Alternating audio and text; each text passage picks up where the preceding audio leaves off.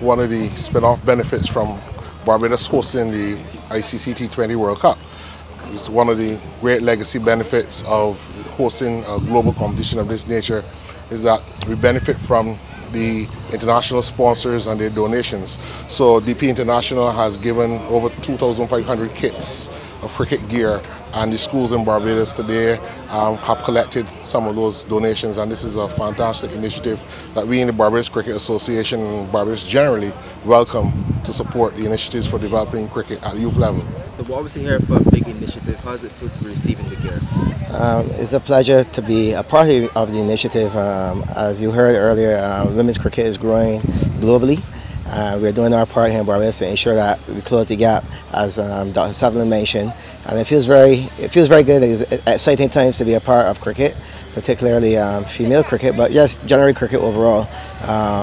Being a teacher at the Eagle Hall Primary School, we will make our best efforts to utilize this gear for the benefits, not just of athletic development, but also social, academic, and whatever else is around their development as children, to ensure that we don't just produce good cricketers, but overall good citizens for the country. Good morning. I'm very excited. I'm sure that this equipment here will help us greatly in further developing our cricket program at Bailey's Primary. And I'm sure that it will be the same for all the other schools which would participate in this venture. Good morning.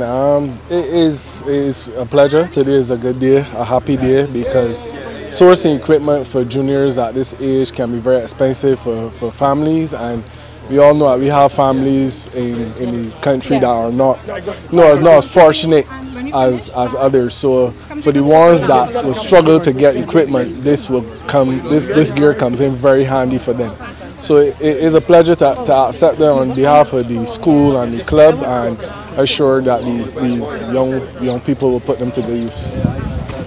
Yeah, so I've collected today on behalf of 3 primary schools in St. Thomas, in the area where I come from, to make sure that they also benefit from these donations from DP International. So this is the Sharon Primary School, the Hillby Turners Hall Primary School, and the Holy Innocents Primary School. I'll be making those donations to those schools later in the week.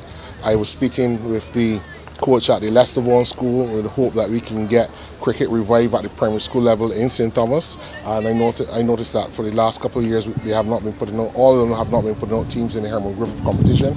But cricket is a global sport and it has a global reach, and there's no reason why all of the country can benefit from it. So this initiative is to make sure that these schools in St. Thomas get this cricket gear as part of the benefits out of the World Cup.